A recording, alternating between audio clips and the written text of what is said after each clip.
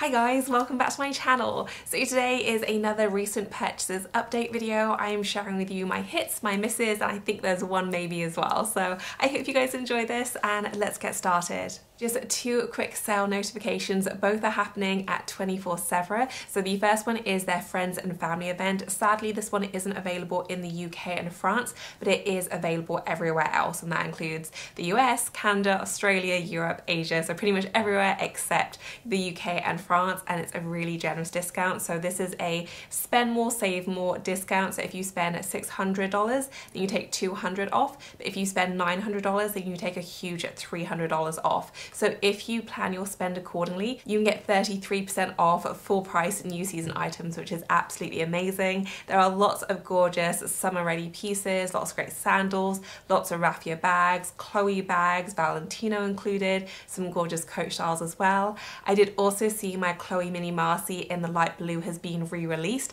and that one is included as well. Such a beautiful colour, but there are so many gorgeous items, so I will link all the details for that down below, as well as the blog post I have covering it. And also at 24 Sevres, there has been a Louis Vuitton restock. So 24 Sevres is actually owned by LVMH, who of course owns Louis Vuitton. So 24 Sevres do actually get in Louis Vuitton items, and there's a discount code that works on them as well. I've not checked the stock selection in a while, and they have some gorgeous items in, tons of bags, lots of really stunning pieces.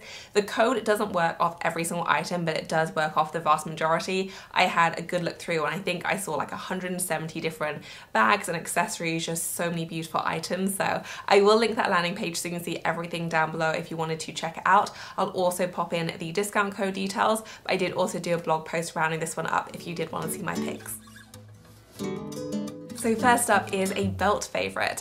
So this is my new Celine Belt, which if you've been following my videos recently, you may have seen me wear this one, maybe 2 dozen times because I have been a little bit obsessed with it, but it's just so cute. I absolutely love it. And this was definitely more of like a nerve-wracking purchase for me, just because I'm fine spending this amount of money on, like, you know, a major accessory or a bag, but for a belt, it was just a lot of money. I had never spent this much money on a belt before, and essentially, you know, it's just a little bit leather with a logo. So I don't feel like you're getting, you know, an incredible design or craftsmanship of a leather bag.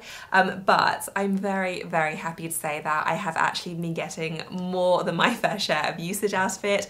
It seems to go with absolutely everything. I've been teaming it with tailored trousers and shorts and denim. Like, it does seem to go with it all. Weirdly enough, I've not actually teamed it with too many skirts and dresses, but when the occasion arises, I'm sure I will. It does seem to be pretty versatile. I did just get it in the plain black leather with the gold logo right there, and I really like it. It just kind of loops through as well, so it's a very neat kind of clean finish. So when you kind of fasten it right there, you actually thread the belt loop through the logo, and then that's how you tuck it in. So there aren't any kind of loose ends. It is a very streamlined look, which I really like.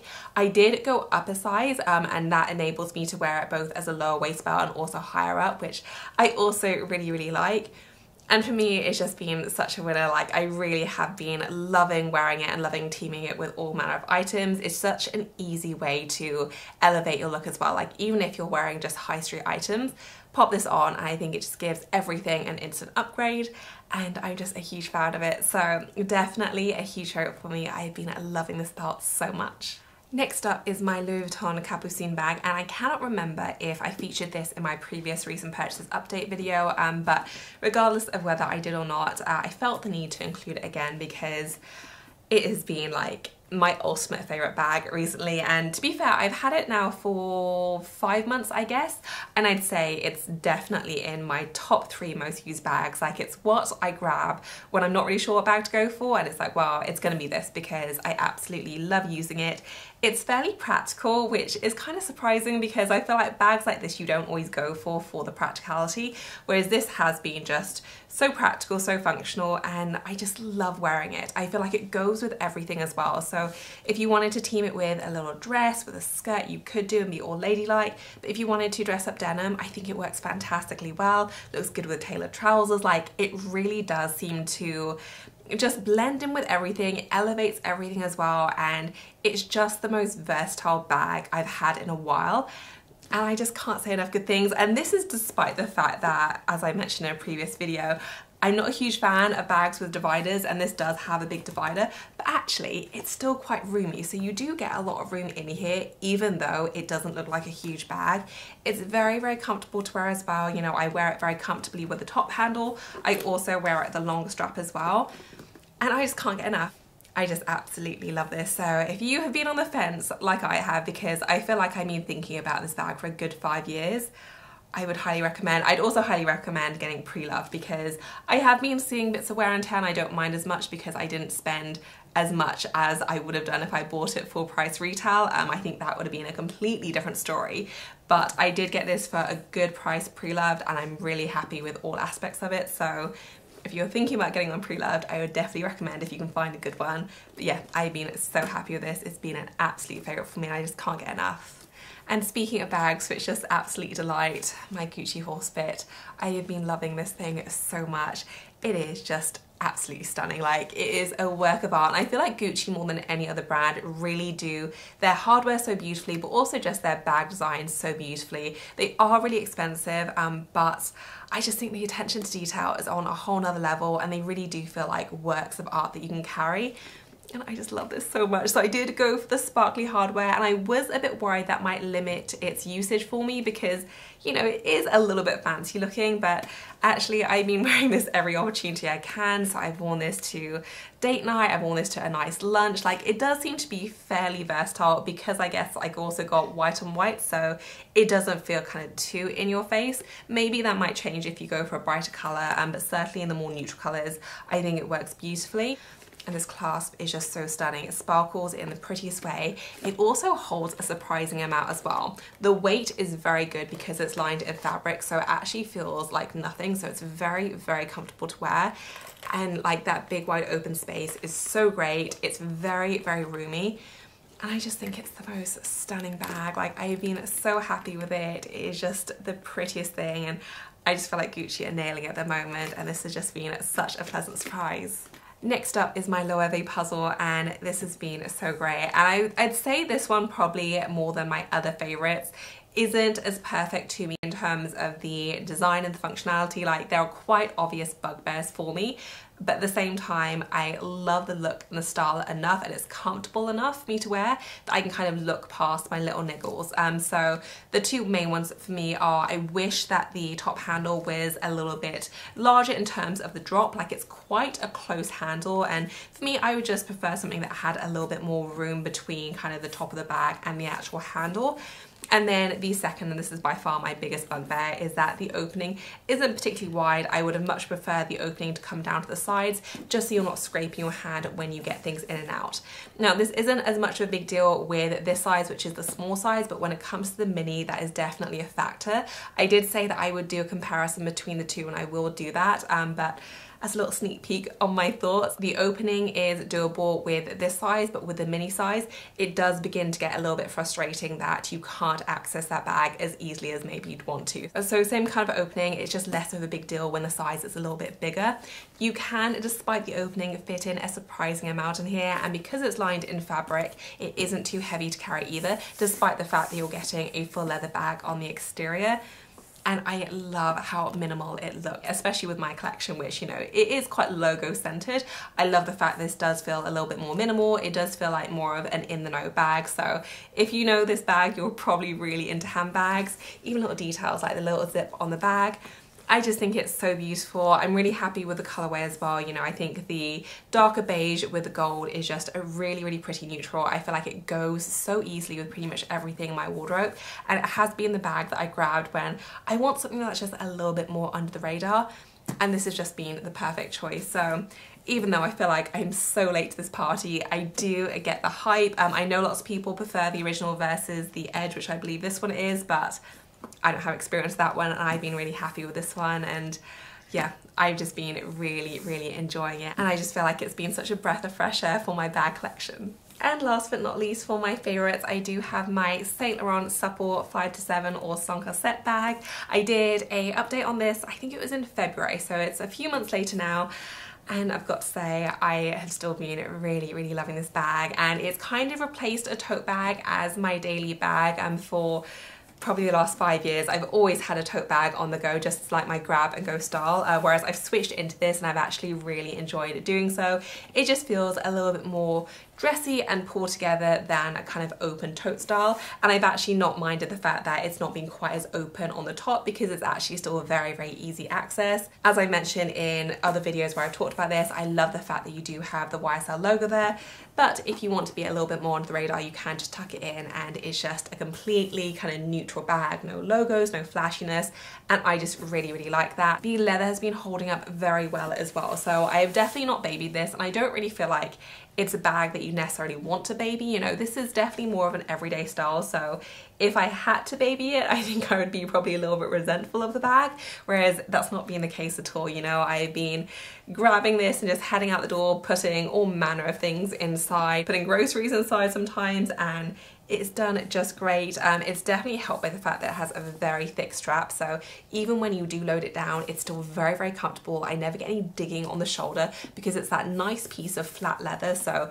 it just sits beautifully. It really balances the weight very nicely, and I just think it's great, like really lovely. The smaller size is great as well if you are a little bit more petite. For me, this is the perfect size. It's huge and fits a ton, but at the same time, I don't feel like it drowns me when I'm wearing it.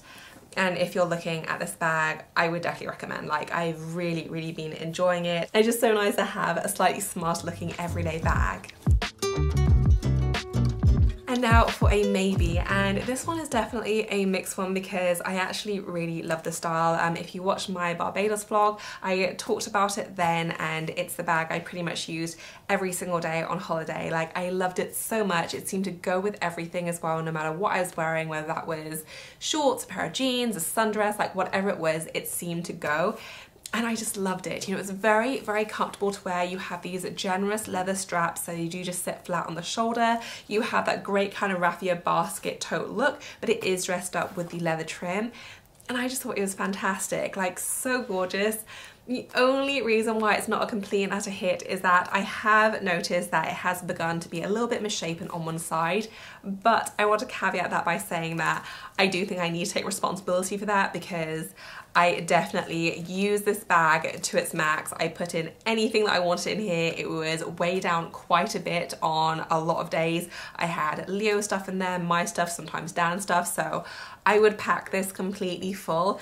And ultimately, I don't think that bags like this are meant and designed to carry a ton of items. They're meant to be, you know, some holiday and beach bags, so maybe a few lighter items, and that's pretty much it. So on this side, it is completely fine in terms of the shape, but on this side, it is beginning to bulge a little bit, a few centimeters from the base, and that is purely down to me overpacking it and carrying items that were simply too heavy for the design. So hands up, I definitely did that. I think in future, I might think twice about taking this away with me, just because I do tend to need bags to do it all, especially with, you know, a little toddler now.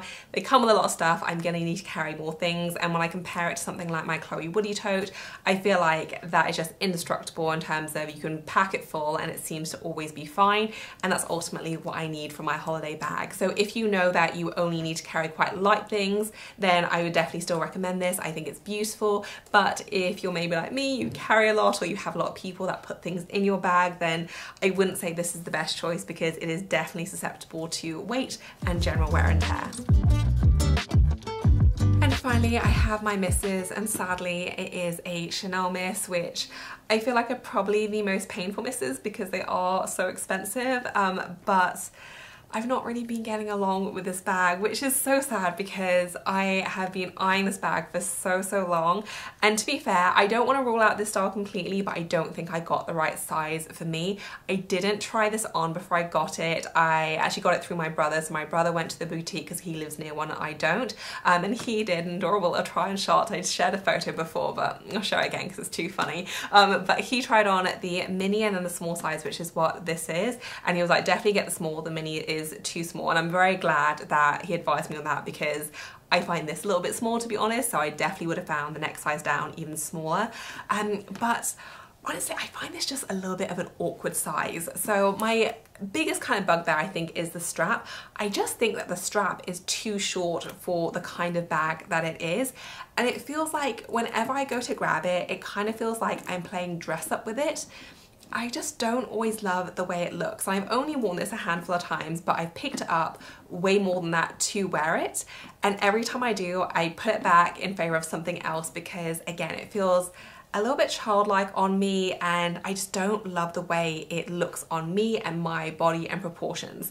I think it probably would work on someone who's a bit more petite than me, but I'm 5'7", so I'm probably a little bit more on the taller side.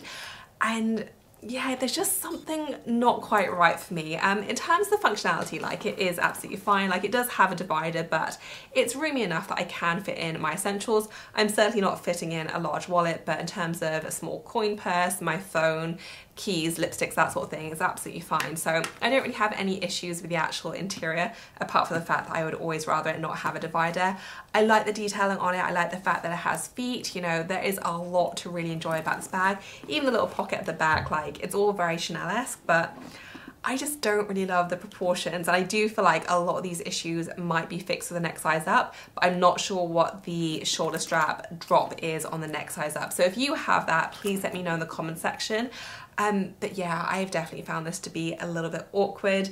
If you see what I mean, let me know in the comment section. Maybe I'm just being overly critical. It is a really expensive bag, so I do kind of have high expectations of it and certainly how much I would want to wear it. But this is definitely one that I continually go for. You know, I always go to grab it, but it always seems to go back on the shelf because it just doesn't seem to sit quite right on me. And then last but not least, I have a purchase which I'm not sure if it quite counts as luxury. I mean, they were quite expensive, but they're not kind of traditional luxury, but I thought I'd mention them because these have been such a dud. So these are a strappy sandal from Reiss. I actually got these because I wanted the Gianvito Rossi ones. They have a style which is very, very similar to this, but those are like £720, which is a lot of money to spend on sandals. I probably have too many Gianvito Rossi shoes already, so I was like, Amy, be sensible, go for the cheaper ones. So I saw these ones from Reiss and these were £150, so a great deal cheaper than the Gianvito Rossis, but I hate these so much. They are so uncomfortable, and it's the kind of discomfort that you only realize once you've actually worn them out. You know, when I first tried them on, they were absolutely fine. I love the fact that it was a manageable heel height, a block heel, so hopefully very comfortable, and they did have a lot of straps, which generally speaking means that the more stable your foot is, the more comfortable the shoe. And I wanted a warmer weather sandal that had a little bit of height that I could wear with a ton of different dresses, and these were just so uncomfortable. I think I went to lunch in these the first time. I was sat down for most of the lunch as well, and my feet were in agony by the end of the day. The straps just really dug in, my foot didn't feel particularly secure in them, and these were just a complete dud. So after that first time, I haven't worn them, and I'm kicking myself because obviously these were the cheaper option, but I would have very happily put this £150 towards the Gianvito Rossi ones, which I still want. Should have listened to my own advice, but I thought I could go for a cheaper option. They still work, and they just haven't. So definitely would avoid if you were looking at these. I love Reiss so much, but I don't feel like they do good shoes, and yeah, this has definitely been a really sad dud and failure. So that wraps up today's video. I hope you guys enjoyed it. As usual, I will include links to everything I mentioned in the description section below. If you enjoy recent purchases updates videos, please do give us a thumbs up, and as always, thank you so much for watching. I will see you in my next one. Bye guys.